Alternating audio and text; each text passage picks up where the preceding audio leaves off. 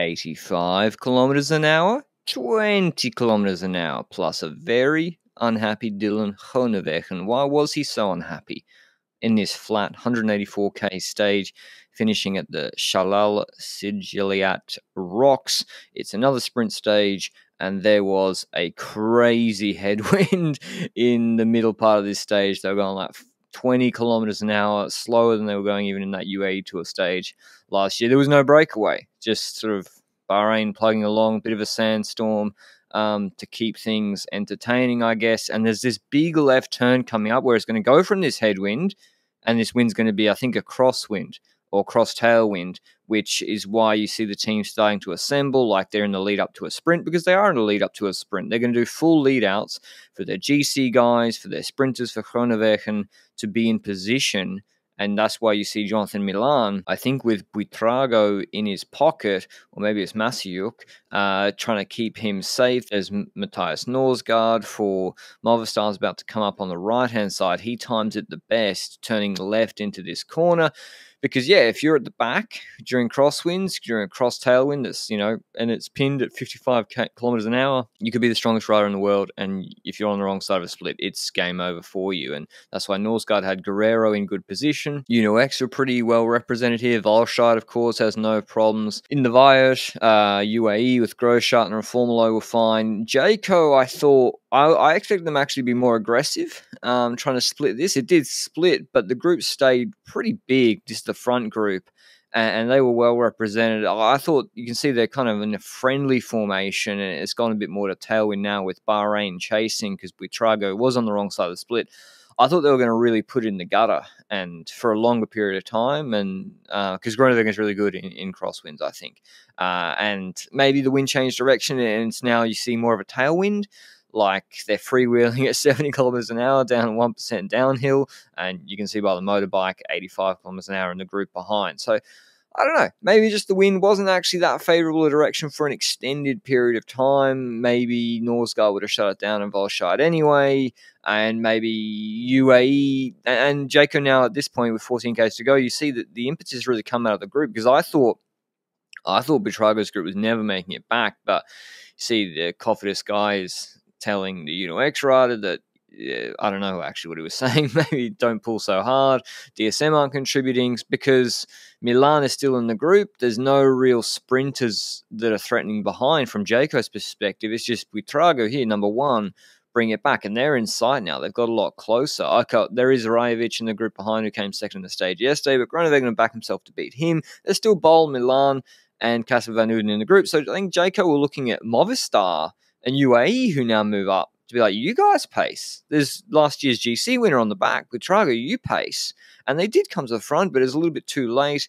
And I think it was Mühlberger and Norsgaard, and Grosschartner was pulling for UAE, but maybe he's got his own GC ambitions. And Milan's there fourth wheel blocking, not pulling through. He's blocking for Buitrago behind. So much to my surprise, I thought Buitrago's GC for a second year in a row was done. But when Norsgaard goes off the front with 8.7 k's to go, and it's not really crosswind now, it's kind of a cross headwind, that other group comes back. But at what cost for Rajovic?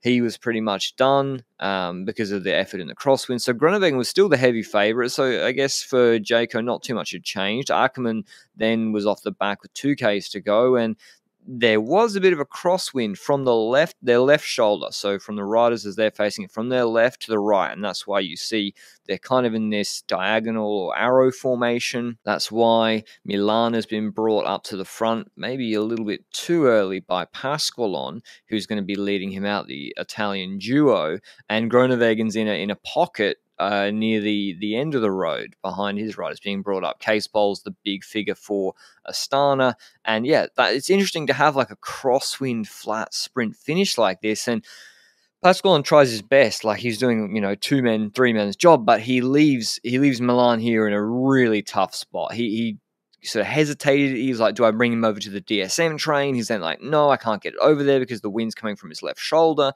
And then he just sort of goes back to the right, but he leaves Milan just in no man's land here, terrible spot. And Milan basically has to get in. He tries to get in the middle of the Groenewegen train. That ain't happening. And he's like, Case Bowl, he's this is where the stage really is decided. He fights Case Ball for Groenewegen's wheel here.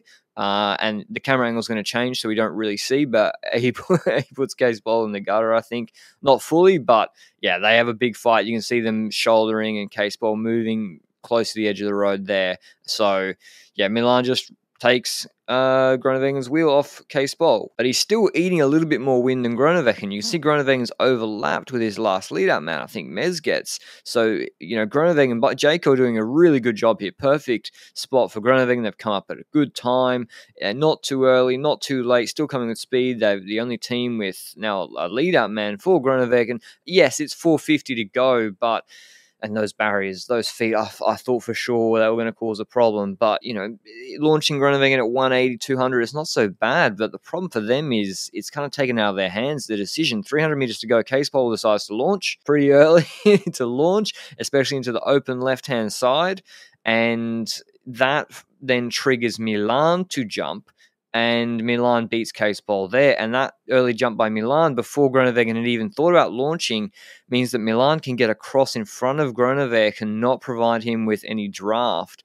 And he doesn't know that he's won. This is the curious thing. Like, this is not even a close photo finish, but you see it better in the overhead.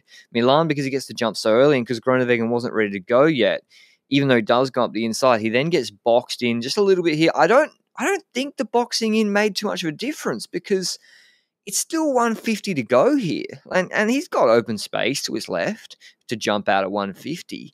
And so I don't think it made too much of a difference. The wind direction, I think, did, and that Milan getting to that barrier was key. And it's harder for Groenewegen to come out of his wheel to the left. But even so, like, Milan launched at like 250 to go. So not really a close photo finish, although Milan wasn't sure he'd won.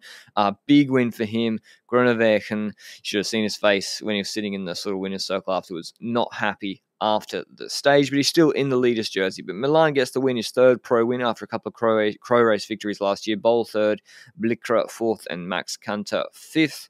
Here's what Milan had to say at the end of the stage. I finished last year with 2 victories in Tour of Croatia, and my goal was to start the new season with the Saudi Tour, with victories not just for me but also for the team, with the other guys. Yesterday we tried with Dushan.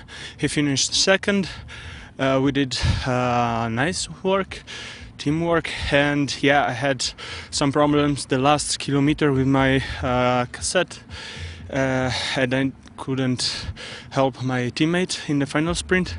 Today we tried with me and finished. Yeah, I'm super happy about this result. We got a nice uphill finish tonight. We tried to go 1 on this climb last year, but it's slightly different this year, a little bit easier. It'll be interesting to see who Bahrain go for, but stay tuned for that video. Until then, ciao.